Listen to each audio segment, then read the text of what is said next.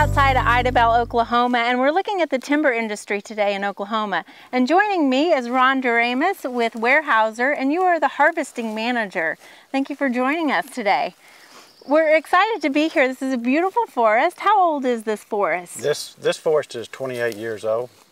And we talk about it being a forest, but really it's almost like a crop, correct? It is. It's like row crops. From about 28 years of age to 30 years of age is our process where we try to target a plantation to be harvested. Okay. And the first process it steps in planting. And I said from that part on, then we get with harvesting contractors that we have, and then the tracks laid out. We cover the specs with the BMPs. And BMP being? Best management practices for the site. Mm-hmm. And then they start the harvest process. Okay, and so you have several tracks, obviously, tracks of land that we're talking about. And so you actually will harvest a whole track. It might look like clear cutting, but you are specifically harvesting a field of lumber, basically. True. So when you go through the harvesting, what are some of the equipment that you use, and how do they come in here and take this lumber out to harvest it? The first piece of equipment is a fellow buncher, and what it does, it's a rubber tard rig. We also have some on tracks, but mainly rubber tard rigged here. It has a disc saw on it, and they just drive up and cut the tree and put them in piles. And then the next process is the skidding process, and they'll skid it up to the roadside where it'll be delimbed and processed into the stem. For various, if it's lumber or if it's fiber. Okay, and it's kind of majestic to see these big trees. They're just kind of balancing on these tractors as they go to the pile to be stripped of their limbs and stuff. They can handle them just like match stems. It's amazing. And the lumber industry has gotten more efficient with how they use each tree, correct? I mean, they're using every last piece of it almost. Every piece of the stem is used except for the limbs and the debris that comes off the limbs. Okay, and then the trucks roll in and they load those up? The trucks roll in. They have onboard scales, so they can only carry up to 85,000. And they'll transport it to one of the 5 facilities that we transport to here in McCurtain County. Okay, and can you talk about some of your best practices as far as running equipment if it's been raining, or compaction of the soil and that sort of stuff? The contractor is allowed 5% of the track for soil disturbance, and beyond that, then it's in violation. So. If it's on steeper terrain, after they get through, they'll put in some water bars. Mm-hmm. If it has a SMZ, which is a stream management zone in it, they'll protect it and allow 50 to 100 foot boundaries from the stream for water quality. So you're very conscious of what's around the crop that you're harvesting and making sure not to pollute or anything like that? Yes. That's important. SFI standards is what we have to adhere to. Okay, that's your form of accreditation for your... For our harvesting, yes. Okay, excellent.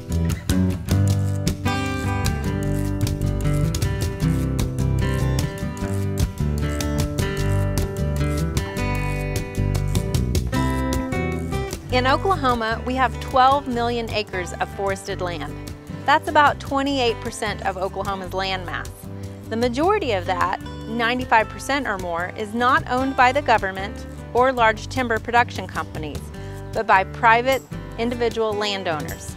The forest industry contributes $2.8 billion to our state's economy and numerous ecological services. Weyerhaeuser primarily uses the native loblolly pine. After the timber's been harvested, the next thing is to get the land ready to be planted. And joining me now is Cody Woolley, and you are a silviculture forester for Weyerhaeuser. That's correct. And it's your job to get the land ready to be planted. Yes. So is this land ready to be planted? Can you kind of tell me what that process is? It is. A few weeks ago we come in here and we have a D8 dozer with a ripper on the back of it, and we made one pass every 20 feet. And what it does is it kind of breaks the soil loose and kind of creates this little furrow right here, and that'll kind of fill back in as it rains. Mm-hmm. And then in this winter, when the trees are dormant, we'll come back and we'll plant trees. in each one of these rows. Okay, so right now in the summertime, you're going through and you're ripping these furrows in the land, but you won't plant until wintertime. That's correct. That's correct. We have to leave some time for the dirt to kind of silt back in and take place, and that creates the ideal planting spot for the tree. So how deep do you rip? It's basically like creating a seed furrow, if you will. That's right. That's right. Our specs say 18 inches. Okay, and then what size trees are we planting back in there? Oh, they're pretty small. They're about 10 to 12 inches. Okay, and how far apart are we planting? The width is 20 feet. So between rows is 20 between feet. rows is 20 feet, and the width between trees is 5. Okay, and these rows aren't straight. They're based off of the contour of the land? Yes, our operators will follow the topography. Okay. And then that allows for the water, when it rains, to run down the hill and fall in that furrow. So that helps those those seedlings trees get established. Yes, Okay. during the drought period, it's real important that we have that. So we have a large tract of land here, but it doesn't necessarily look like a set square plot that's been harvested. How do you determine the tract?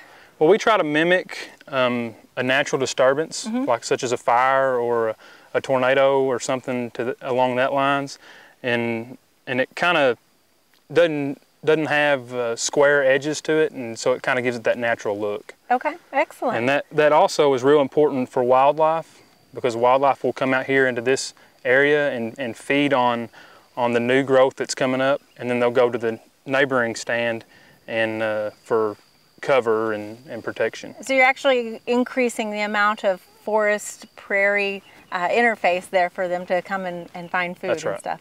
Interesting, very good to know. So I've noticed there's not a large number of cut stumps around here. Was that a part of the harvesting process, that they have to cut at a certain level? Well, we have specs that our harvesting contractors have to meet for stump height specs. Oh, okay. And so there's still a bunch of stumps around if you get to looking, but you just don't hardly see them because they're cut so close to the ground. We like for our contractors to get 6 inches above the ground is our height requirement. Okay, and that makes for better cleanup and a cleaner land when you're replanting. And it makes it easier for our other contractors to be able to site prep over those stumps and around those stumps. So after we have the forest ready to be planted, Kelly Kemp, who is a silviculture forester for Weyerhaeuser, you come in and you're responsible for the planting of the new crop. Yes, ma'am. Can you kind of tell us about this, the spacing, the pruning that you have to do?